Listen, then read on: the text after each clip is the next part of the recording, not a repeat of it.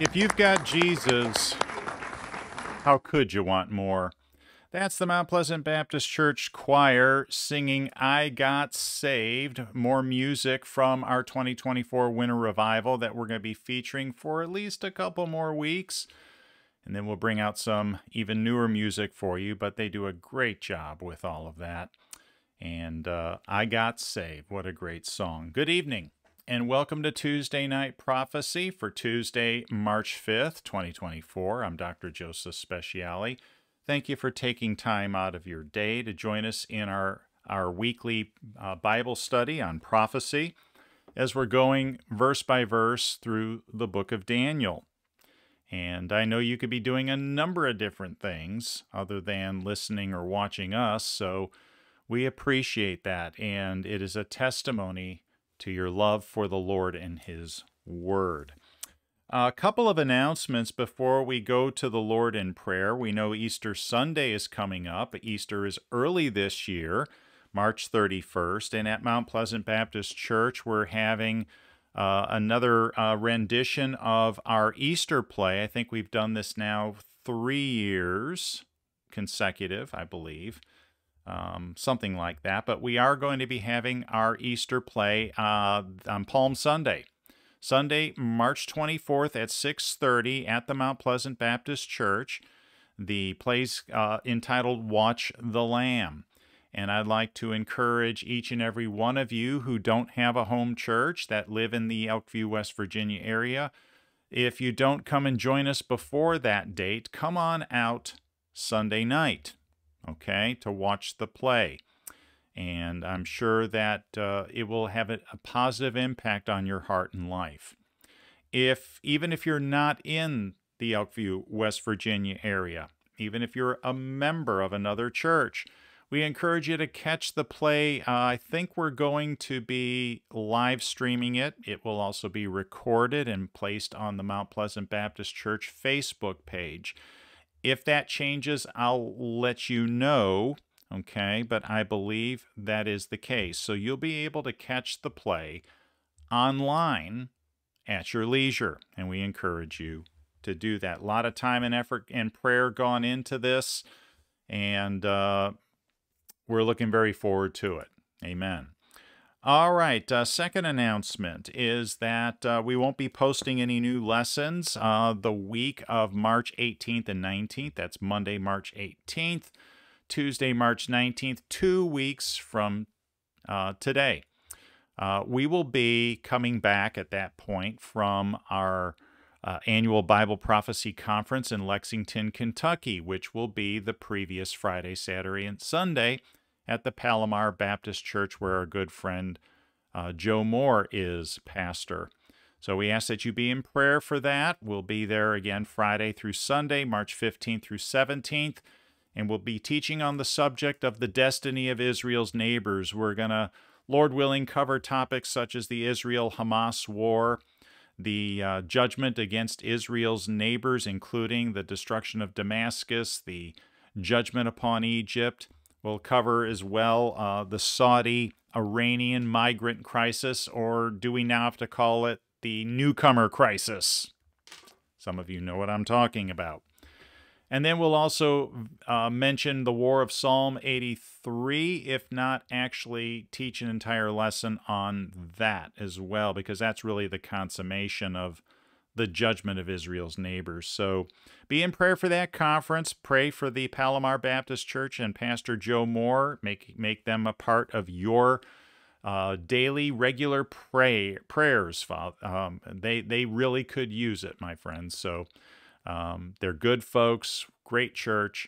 Pray for them. Add them to your prayer list, okay?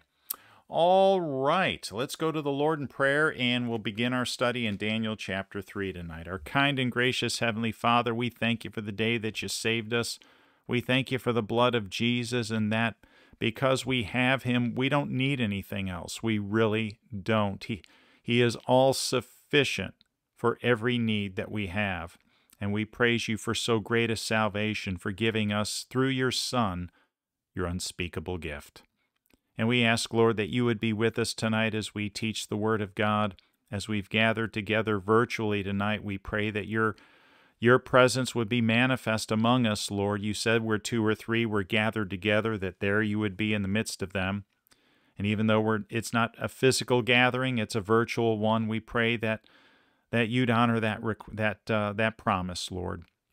I ask that you fill me with your Spirit and use me tonight to teach the Word of God, because if you're not the one who's in me and through me teaching the Word, Lord, if it's me that's doing the teaching, then all this is in vain. So we pray for the power and the filling of the Spirit tonight. We pray you'd meet each need represented out there, Lord, whether it be physical, financial, or spiritual.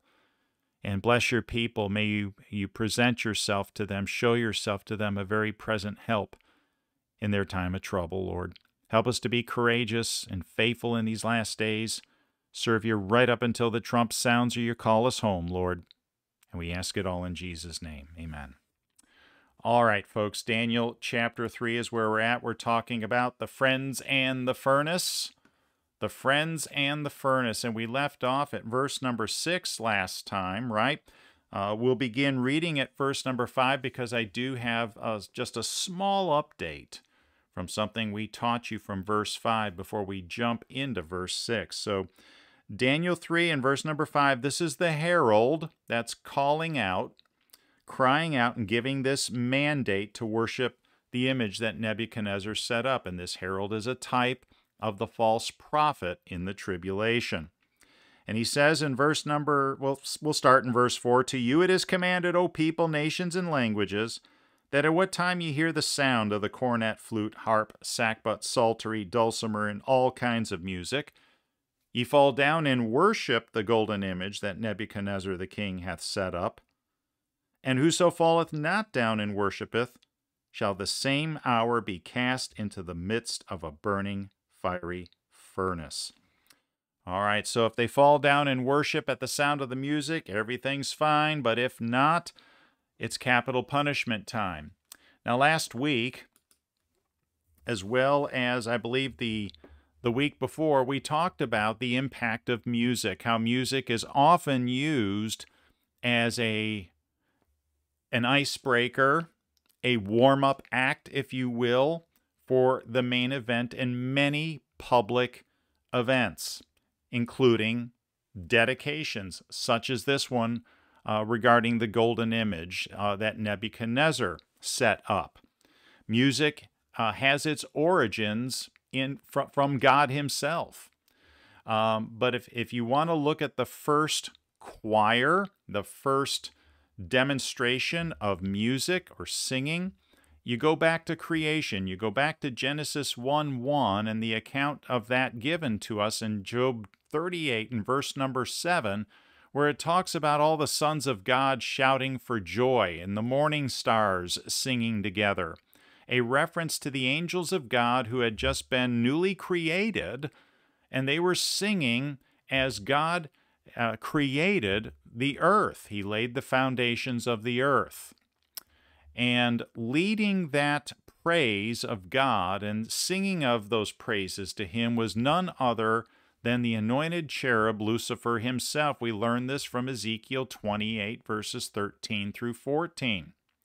And we saw from Isaiah 14, verse 11, Ezekiel 28, verse 13, that Lucifer has a built-in sound system, if you will. God created the devil in his pre-fallen state to naturally have music emanating from him.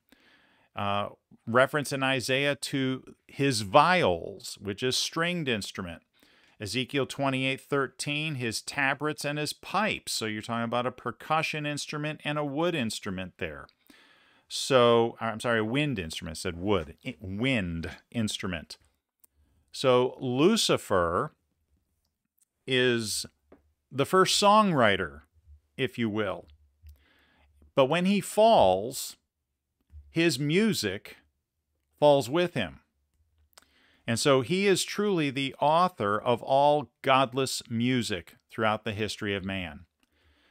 And again, we cannot underestimate the impact and influence that music has upon human society all over the world. And so I know I'm rehashing something that we've spoken about at least twice already. But I'm doing that because we have an update to bring you.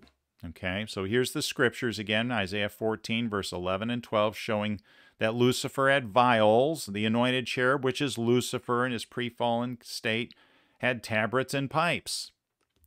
But this from Breitbart News this past week. There's an Irish singer named Shane Lynch, and Shane Lynch professes to be saved. I don't know if Shane Lynch is truly born again or not. I don't know. I know he professes to have had a born-again experience, that he's not who he used to be. And based on what I read about him, he used to be a pretty dark individual involved in a lot of occultic activities. And the music that he was into also likewise very, very dark. Well, he has not just this past week, but historically accused musicians of engaging either willingly or ignorantly in various satanic rituals through their performances. Okay? And this past week, he railed another accusation, this time towards probably the most popular musician, artist on the planet, namely Taylor Swift. I'm going to read the article to you, and this is not to bash Taylor Swift or to promote Shane Lynch, but I want you to listen to what Lynch says about music, because it ties right back to what we've been telling you the past 2 weeks. The article goes on to say pop star Taylor Swift has been accused of performing demonic rituals at her concerts during her Eras tour by Irish singer Shane Lynch, who said that the Bad Blood singer might not even realize what she's doing. And so that's why I don't want to make any direct or personal accusations myself.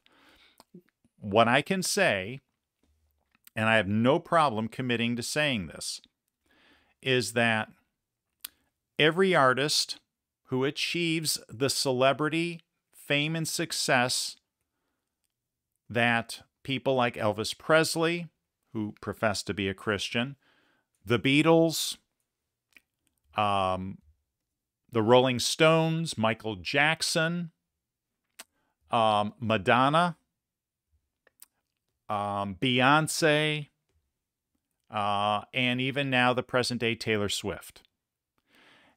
Any group or individual that achieves that level of success has at the very least had to make some very important compromises. I'm not going to accuse them of making a bargain with the devil himself. I'm not going to do that. I don't know. But I know that to be at the head of the table of pop music, knowing biblically who the originator of godless music is. And when I say godless, I'm talking about any music that takes your mind and heart away from Jesus Christ. Music that does not lift up and glorify the Lord. Satan's the author of all that music. And so you can't be successful in this world in that kind of music, regardless of what genre it is. You can't be successful without the devil giving you the nod of approval. I believe that. So now whether that means that these people are now occultists, Satanists, and actually and overtly conduct satanic rituals willingly, I can't say that. I'm sure some do. I'm also sure, as Shane Lynch allows for the possibility of, that some are doing it, but are doing it ignorantly. They have no idea what they're doing. They're just parroting what others tell them to do or what others are doing. I don't know. But you cannot achieve the level of success that they are without getting Satan's nod of approval as the god of this world and the author of godless music. So with that said, continuing with the article, I think when you're looking at a lot of the artists out there, Shane Lynch speaking, a lot of their stage shows are satanic rituals live in front of 20,000 people without them realizing and recognizing, Lynch told Ireland's Sunday World. The former Boyzone singer added, now watch this, you'll see a lot of hoods up and masks on and fire ceremonies. So what he's telling you, being a former Satanist, that those things are satanic rituals, whether the artists realize it or not. Even down to Taylor Swift, one of the biggest artists in the world, I would argue the biggest. You watch one of her shows and she has 2 or 3 different demonic rituals to do with the pentagrams on the ground, to do with all sorts of stuff on her stage, he said. I couldn't find any images online from Taylor Swift concerts that show pentagrams on her stage.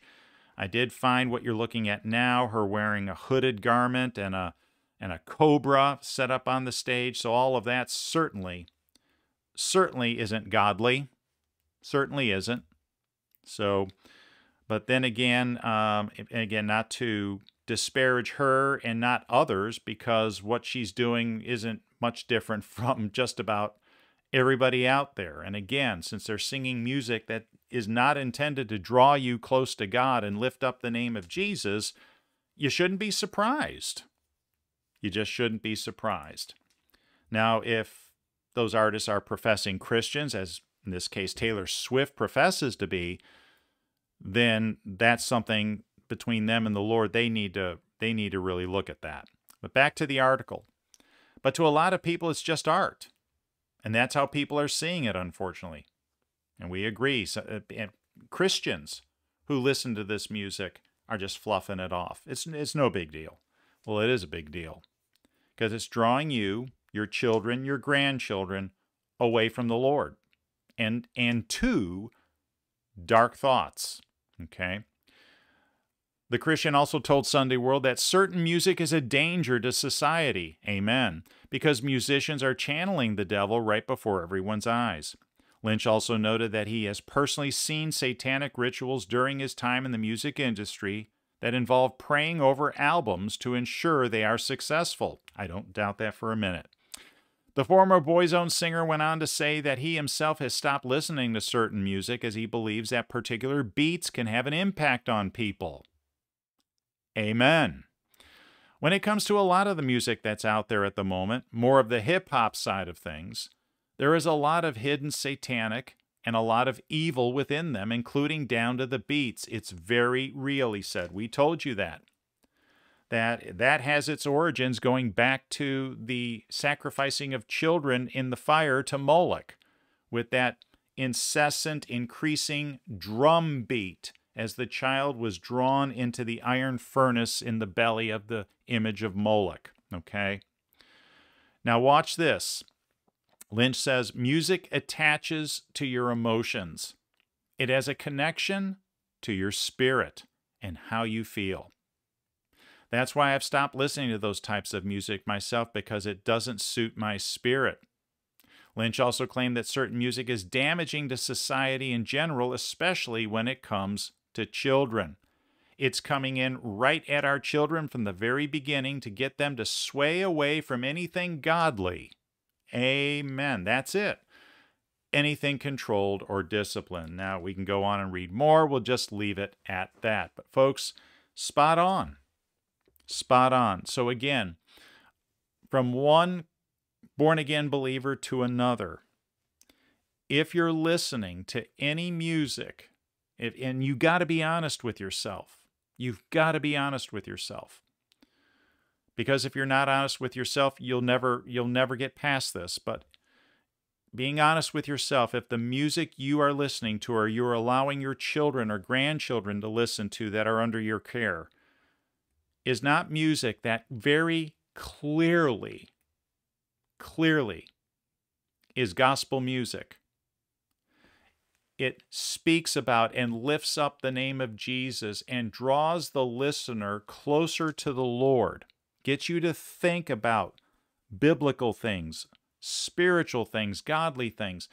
if you can't say the music you're listening to does that, you need to stop listening to it. Full stop. Okay? I'm not trying to meddle. I'm trying to help you. And I can say this, but because before I got saved, I was a Catholic in name only, a nominal Catholic. I was not a faithful one because my religion was music. I worshiped it. I was addicted to it. I know the power it has.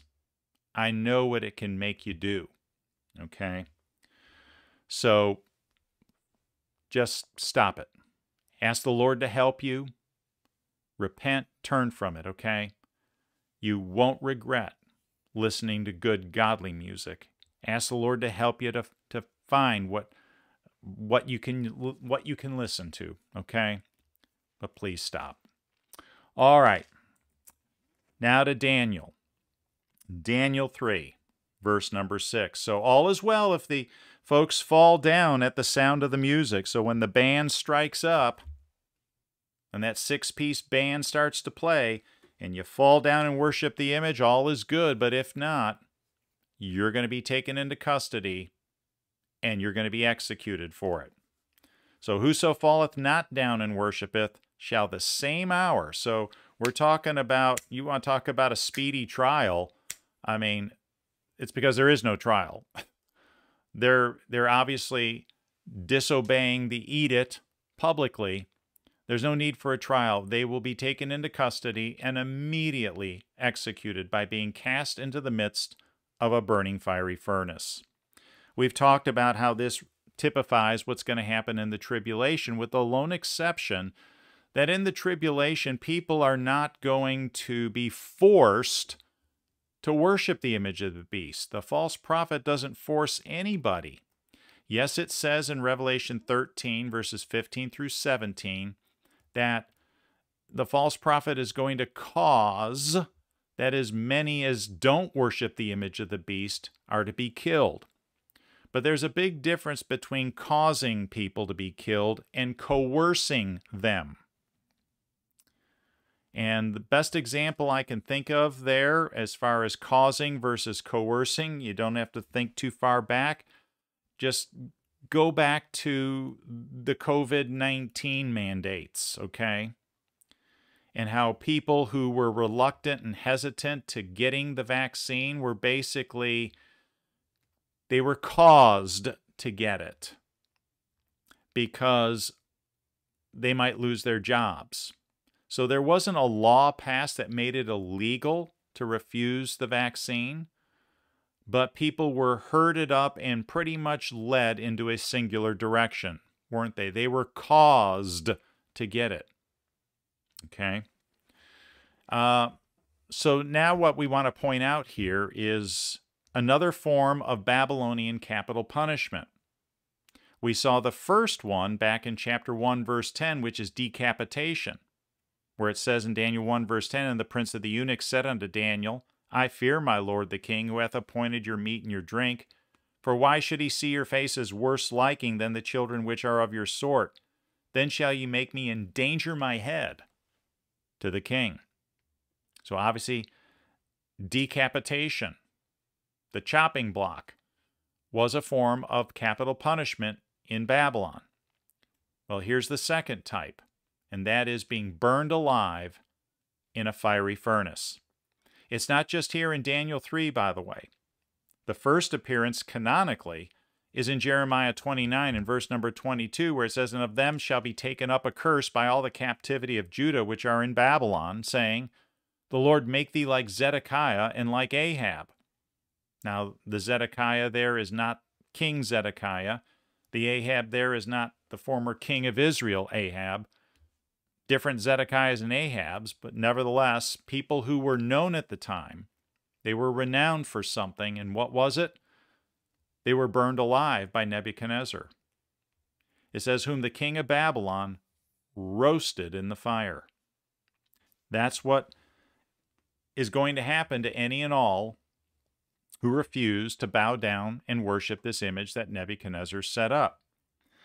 So Babylonian form of capital punishment, decapitation, and burning in a fiery furnace. There's other forms of capital punishment mentioned in the Bible. Of course, the Jewish form of capital punishment was either by hanging or most notably by stoning. Find that in Leviticus 20, verse 2. Right here in the book of Daniel, chapter 6, verse 7, we see a form of capital punishment used by the Medes and Persians, specifically the Medes, which was casting somebody into a den of lions. That's in Daniel 6, verse 7. The Medes and Persians also used hanging. That was primarily the Persians. You find that in Ezra 6, verse 11, and Esther 2, verse 13. Of course, we know the Romans utilized crucifixion as well as decapitation. John the Baptist had his head chopped off. Jesus was crucified. So John 18:32 for crucifixion. And in the tribulation, we know that the revised Roman Empire is going to bring back the guillotine, the chopping block. In Revelation 20, verse 4, John saw the souls of them that were beheaded for Jesus. So the saints are going to be hunted down in the tribulation by the Antichrist and have their heads chopped off. So various forms of capital punishment throughout the Bible, all quite brutal, frankly. Today, lethal injection is the most common, far more humane, I suppose. Hanging is still used. A firing squad is also used. These all produce quick deaths for the most part. All right, so let's talk about this fiery furnace. Can we go back to the previous slide, please? Because you see one artist's depiction of what this fiery furnace in Babylon might have looked like. You see that it's pretty tall there. You see the smoke coming out of vents there at the very top. You see that there's at least one set of stairs ascending to an opening in the side of the furnace where presumably the people who are guilty of being executed are cast. But this furnace could also serve a dual purpose, and its primary purpose may have been to smelt metals, such as gold, as in the gold used to make this image that we're seeing dedicated here. Okay? So you see that there's an entrance here on one side and on another side. And you see the flames emerging from that side, flames and smoke emerging from the top vents. I point this out because based upon the description and the wording of Daniel 3, I believe that this furnace absolutely had some sort of ventilation and opening, or entry, I should say, at the top, but also had an entry or door in at least one side, maybe more than one side. And that it also probably had a ramp or stairs that led from ground level to the very least the top, if not also the side entry. Okay? We'll explain all that as we come across the verses that relate to that, okay? But what we do want to say about the furnace right now is that most renderings given of it, I don't believe, comply with what I believe is clearly described here in Daniel 3. We'll point that out as we go along the way. Most of them depict, for example, Shadrach, Meshach, and Abednego being cast into an opening right there in the side of the furnace. And we're going to see that that's very unlikely. Very unlikely. Most depict this furnace almost like a very large stove. This furnace, and that's why I like this picture you're looking at right now. This furnace was by our current terminology, industrial sized. It was commercial sized. Okay. As we said, possibly used for smelting metals and baking bricks. It may have even been used to melt the gold to forge the image that we're reading about here in Daniel 3. And I'll say this now, again, but no other reason to reiterate. The construction of this furnace was such that it had an opening at the top to allow smoke to release and vent out, and at least one other opening in the side where metals and other objects were cast or slid into the furnace to be burned. I believe the side opening, or if there was more than one side opening, that they each had a door or doors that could be opened or closed. We'll see that in verse 23 when we get there. One thing I can say with good assurance, this furnace, since it's a form of capital punishment, it's a picture of hell. It's a picture of hell. You say, why do I say that? Because in Matthew 13, I believe, is where it's at. Maybe not. Maybe I got the wrong scripture. Hold on just a second here. Just type in this key word and we'll get the exact reference for you. How's that? It is Matthew 13. I just must have misread it. Matthew 13, verse 42. That's why I was looking at verse 52. And it's 42. And shall cast them into a furnace of fire. There shall be wailing and gnashing of teeth. Verse 50, shall cast them into the furnace of fire. There shall be wailing and gnashing of teeth, referring to hell, the lake of fire. It's called the furnace of fire. So I have no doubt that since this is a form of capital punishment, it pictures hell.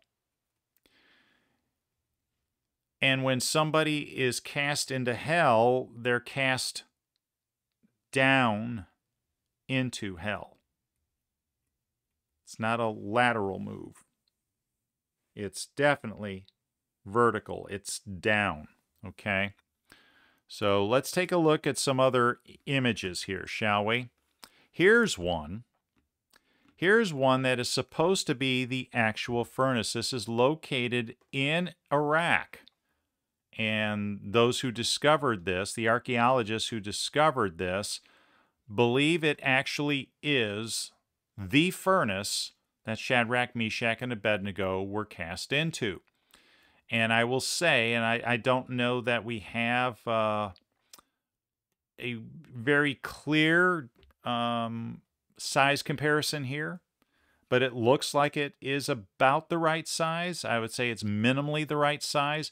It certainly has an opening right here. It looks like it would have had probably a dual door here with a separation right here in the middle, one door to the left, one door to the right, that opened up where you could put metals to be burned and so forth. There's an opening at the top, I believe, as well, and there looks to be some way to get to the top from the sides. Let me show you a very crude illustration of what I'm thinking this thing looked like. It's right here. So very similar to the previous one, right? Let's take a look at the two. Right? Pretty similar. So you have an opening at the top. Okay, much like there's probably more than one opening on this earth that ends up in the pits of hell. All right. We read in Revelation 9 how the bottomless pit is open and smoke comes out of the pit, like the smoke of a furnace. Well, so here you have this top opening to this burning fiery furnace, and it serves as a vent. So out comes the smoke and any flames that are pouring out. On top, there's a platform. You see, we have ramps over here going to the side, where in this case, you see we have Nebuchadnezzar and some armed guards sitting over here to witness In this case, Shadrach, Meshach, and Abednego being cast in by these guards over here that have taken them into custody. They're going to be cast down into the furnace. And it can't be deep enough so that when they're cast in, because they're bound, that when they're cast in, they die from the fall itself. Okay? Because the idea is burn them to death. So this allows for it to be tall enough to be considered a fire pit, if you will, but not too tall where, as they're cast in, when they reach the bottom, they're going to die from the fall itself. We have an opening in the side here. You see these two doors can open up, and metals could be put in, or something can be taken out. And that's what I believe happens in verse 23. So we'll cover all this in more detail as we go. But point being, there's an opening at the top that's used for ventilation, but also for casting the guilty into. There's a side opening, at least one, with door or doors on it for placing metals or bricks into, and also for removing the remains of those who are burned alive. Nebuchadnezzar, as the king, is going to be an eyewitness to the execution, so there has to be a way of getting from ground level to the top. So there's ramps or stairs leading to the top on each side. So that's my best guess of what this thing looked like. Okay. All right, so back to Daniel 3. Daniel 3, verse number 7. Therefore at that time, when all the people heard the sound of the cornet, flute, harp, sackbut, psaltery, and all kinds of music, all the people, the nations, and the languages fell down and worshipped the golden image that Nebuchadnezzar the king had set up. So what's interesting here in the list of musical instruments in verse 7, there's only 5 of them mentioned. The dulcimer is omitted. Okay. Everything else is mentioned: cornet, flute, harp, sackbut, psaltery. And all those instruments, including the dulcimer, are mentioned in verses 10 and 15 as well as verse 5. But for some reason, dulcimer omitted here in verse 7. I don't think that's a mistake. I don't know why, but I know it's not a mistake. So the music starts up and it says, all the people, the nations, and the languages fell down and worshiped the golden image. All except Shadrach, Meshach, and Abednego, of course. They don't. So the image you're looking at right now shows how that must have looked. They stood out like a sore thumb. All of the principals, all the leaders from all the provinces, in whatever position they hold, they're all fallen down. Just 3 are not. And they're all together in one place. They stick out like a sore thumb. So the cliche is, it goes, they fell for it. So the music plays, they fall down. We mentioned last week there's a cliche, face the music. And that cliche usually means it's decision time, right? Well, here we can use the cliche, they fell for it. And this is a great example of how quickly and easily masses of people will do whatever, and I mean whatever, the government tells them to do when they fear for their lives. Any government that wants to cause as opposed to coerce their people to do something, and we mentioned an example just a while ago with the COVID restrictions, we did. The government was behind that. So if a government wants to cause people to do something that they want, as opposed to coerce them, because that wouldn't be legal in our country. In some countries, they do that legally. But here it's not legal, but they still want the same effect. All they have to do is gin up fear. Gin up fear. Do you remember all the fear regarding the virus that was ginned up? I do. I hope you do too. I hope you never forget it. Because while we certainly needed to be cautious, while we certainly needed to respond with respect and all of that. Folks, there was a lot of what is called fear-mongering going on, okay? A lot of it. Too many people died. That is for certain. Too many people are still dying, okay? But the fear that was instilled was all in an effort to get people to do something that they otherwise probably wouldn't have done, okay? We'll leave it at that.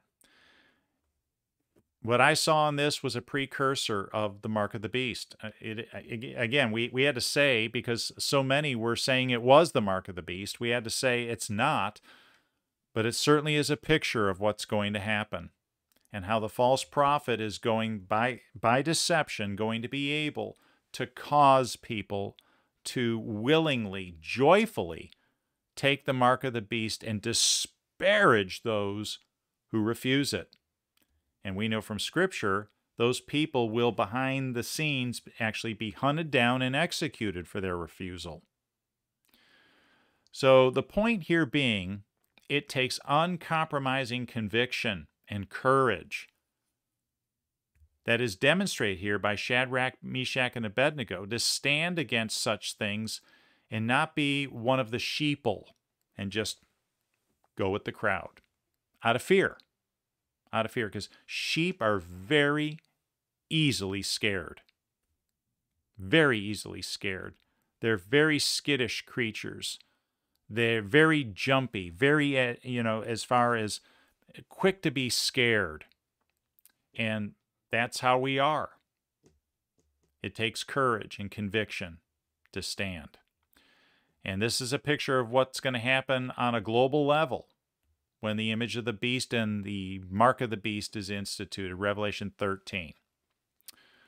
All right, so they all fall down and worship the golden image, except Shadrach, Meshach, and Abednego. Wow. All right, so we're going to stop there. We'll stop there for tonight. We'll pick up on verse number 8. We'll see the officers, the Jews, or the Chaldeans' response to the Jews, Shadrach, Meshach, and Abednego's refusal next time. Before we go, we just want to take a little bit of time, as we always do at this time, for those who are not 100% certain that they're saved, to give you the gospel, to give you an opportunity to receive the Lord Jesus Christ as your personal Savior. Let me give you the bad news and then the good news of the situation regarding our souls. The bad news is that we're all guilty sinners under the penalty of eternal death. That's according to God's Word. As far as being guilty sinners, Romans 3 verse 23 says that all have sinned and come short of the glory of God. See, we're not going to get into heaven unless we don't have any sin. God is not going to allow a single sin into heaven. And so we've all come short of the glory of God. That means we're all guilty sinners. And now we're subject to the penalty for being sinners. And that penalty, according to Romans 6:23, is death. Where it says in the first part of the verse, the wages of sin is death. It's not just physical death, though, because sin is not always committed through the body. Some sins are, but not all sins. But what is certain about all sins is that they originate spiritually. They originate in our nature, in our heart. And so whether that sin is just thought of and committed to in our mind and heart, but never carried out in the body, it's still committed spiritually.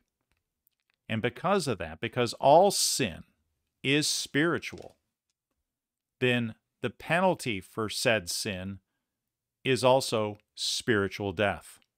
Separation from God in a place called hell, in the lake of fire. Psalm 9:17 says, the wicked shall be turned into hell. And Revelation 21:8 says, the unbelieving shall have their part in the lake which burneth with fire and brimstone, which is the second death. So that's the bad news according to God's Word. And there's not a thing that you and I can do to erase this in and of ourselves. We can't. But the good news is that God can, and he did. The good news is that God so loved you and me and saw that there was nothing we could ever do to save ourselves. So he sent his son, Jesus Christ, into this world to be born of a virgin over 2,000 years ago, live a sinless life for 33 and a half years, and then he died spiritually and physically on an old rugged cross, paying the penalty, paying the price for your sins and mine. He suffered what amounted to an eternity of torment in hell for you and me, and then willingly gave up his physical life. He was buried for 3 days and rose again after 3 days, proving that he had power over death, hell, and the grave, that his sacrifice on the cross paid for our sins in full. Now that's love. Romans 5:8 and John 3:16 speak of this love and the deliverance that comes from what Jesus did on the cross. Romans 5:8 says, "But God commendeth his love toward us, and that while we were yet sinners, Christ died for us." John 3:16 says, "For God so loved the world, that he gave his only begotten Son, that whosoever believeth in him should not perish, but have everlasting life." So since that price for our sins has been paid for in full by Jesus, eternal life is now available for any and all who want it. But here's the condition. We have to come through Jesus Christ. The last part of Romans 6:23 says, "The gift of God is eternal life through Jesus Christ our Lord." We don't get eternal life by getting baptized. We don't get eternal life by joining a church or some other religion. We don't get eternal life by making sure our good works outweigh our bad. Again, nothing short of the blood of Jesus can cleanse us from our sins. Romans 1, verse 5 and 6. He hath washed us from our sins in his own blood. And that only comes when we receive Jesus Christ as our personal Savior, when we place our faith and trust in him as our Savior. As it says in Acts 16:31, "Believe on the Lord Jesus Christ. The result, thou shalt be saved." That's the good news. You can be saved and have a home in heaven here tonight if you're just willing to admit that you're a lost sinner, deserving of hell, and believe in your heart that Jesus Christ died for your sins, was buried, and rose again the third day, and ask him to forgive you of your sins and save you. Are you willing to do that tonight? Then pray with me now. Dear God in heaven, I confess that I'm a lost sinner, and I do deserve to go to hell. I believe your word, Lord. But thank you for loving me so much, for sending your only begotten Son, Jesus, to pay that awful price for me. And Lord Jesus, thank you for loving me so much to pay such a price. I believe that you died for my sins. I believe you rose again the third day. And I believe if I asked you to save me, you could and you would. And so the best way I know how, I'm placing my trust, my faith in you. I'm asking you to forgive me of all of my sins. Come into my heart and save my soul. Give me the gift of eternal life. I'm putting my trust in you and you alone to get me to heaven. In your name I pray. Amen. So if you prayed that prayer and meant it, it's not the words that save you, it's the faith that saves you. Romans 10:13 says, "For whosoever shall call upon the name of the Lord shall be saved." The moment you asked him to save you in faith, he saved you. Take him at his word, okay? All right, our time is come and gone, folks. We'll be back, Lord willing, next Monday and Tuesday for Mount Pleasant Bible Institute study and Tuesday Night Prophecy. You keep us in your prayers as we pray for you. We love you and appreciate you, okay? So until next time, study to show yourselves approved unto God. Put on the whole armor of God and be steadfast, unmovable, and always abound in the work of the Lord. Here's a little bit more of our choir. I got saved. Until next time.